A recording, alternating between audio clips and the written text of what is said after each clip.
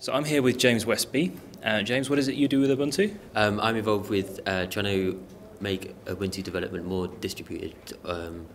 It's kind of an odd way of putting it, but the benefits of version control have been known in software development for a long time.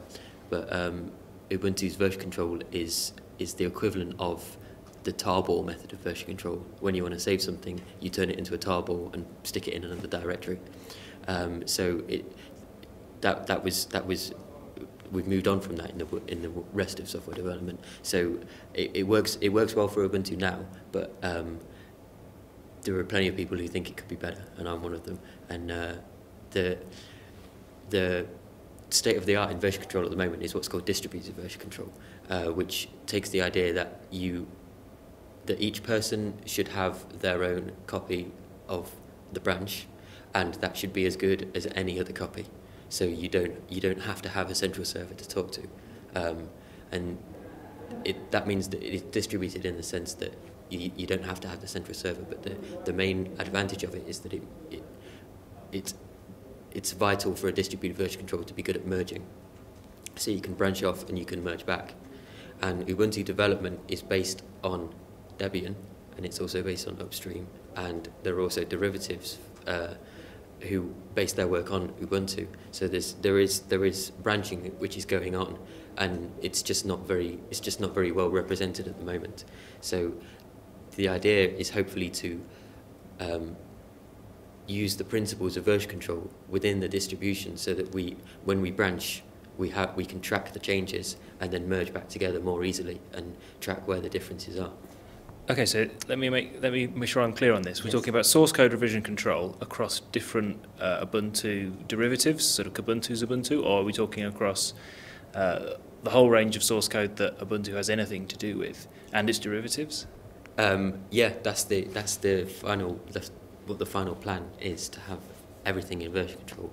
It will be based at the package level. So Ubuntu has 16,000 source packages. So each one of those will be a branch in revision control. So if you were a derivative, you could check out the Ubuntu branch and make your changes and give it to your users for testing, and then ask for Ubuntu to merge back your changes, which were all tracked. And so Ubuntu may have moved on in the same time, and you can use the power of the version control system underneath, rather than relying solely on the developer to track the changes and merge things back.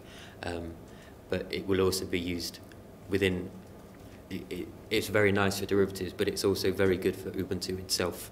There are several tasks performed by developers which are branches and merges and changes in themselves. And so, for instance, if a bug is fixed within a stable release, so if we were to go back now and make a change in harding, which was something that was missed before the release, then it's also a change which is going to be made in Intrepid, the current development distribution. So we need to make the same change in two places, and these are then branches. You have the Hardy branch and you have the development branch, and so you can cherry pick the changes across, it's called, and apply the same change in both places, which is what's done currently. But we don't have good tools to support that, and it is a version control operation. So hopefully, by using version control as the base for our development work, we can use its power in order to make these things more easy to perform with greater accuracy, and so make development more efficient overall. So these are things that Bazaar doesn't do at the moment? No, we don't use Bazaar. Our current way of working is to do things with tarballs and patches and things like that, and try and simulate a version control system by hand, by brute force. So Bazaar's just used for Launchpad stuff? So Bazaar is a version control system, distributed version control system. Its development is sponsored by Canonical, and it is used. Launchpad has good support for it. It's a core part of Launchpad. But Launchpad is also the bug tracker for Ubuntu and the way we manage development. And so they are both exist in the same place, but they're not used together at the moment. Some people do maintain packages in Bazaar, people who are interested in Bazaar, people who see the benefits of it already. You can do it yourself. I do it for some of my packages. There are other people who use it quite happily, but it's not done on a wide scale. Is that something that should change? Do you see essentially Bazaar being the tool that you would use to move towards this distributed version control? Yeah, that's hopefully what's going to happen. That's where I started. I've been doing it for a couple of years now. I got interested in Bazaar and distributed version control, and so I started developing tools to allow me to combine my distro work and the version control system. These are available in Ubuntu, so anyone can use them, and some people do. But it was just for my benefit, and some other people picked it up. So we can hopefully take it and roll it out across the distro with everyone using the tools and having the benefits of them. So what's it going to take for that to happen? Firstly, we need to get everything available in Bazaar, because at the moment it's only available if the developer chooses to do it, and so you don't know whether a certain package is going to be in Bazaar or not, so most people just ignore it.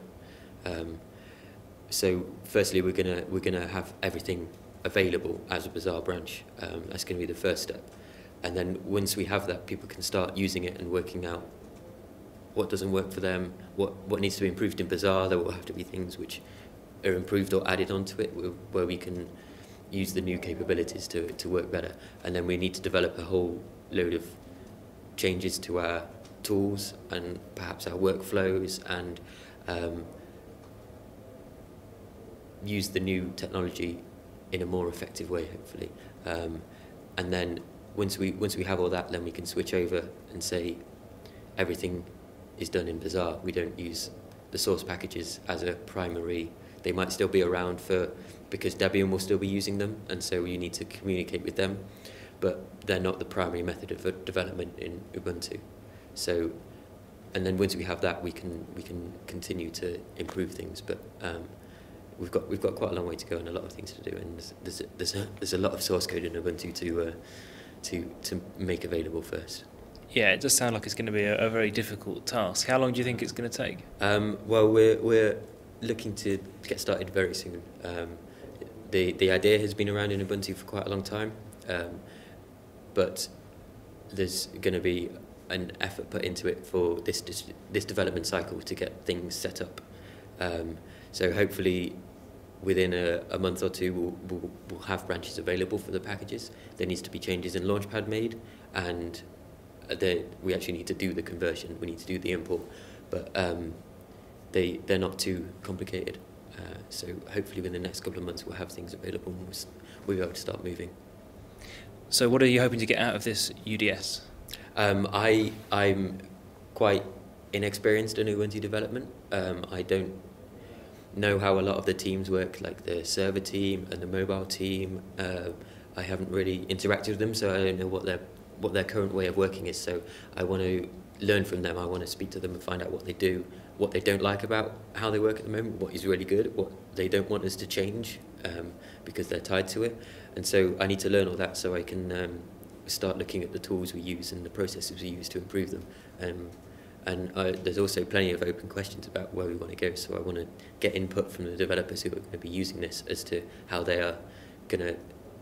want it to look, what they want to be able to get out of it. Because I mean, the purpose is to make development more efficient. So we need to listen to how they want to work. And developers are a funny bunch. You could be really, really popular or really, really unpopular, depending on whether you get it right or not. They are a funny bunch, and there's a big chance that it could annoy some people. So yeah, getting as much information as possible now, and this is a great opportunity to do it, is something that I'm very conscious needs to be done.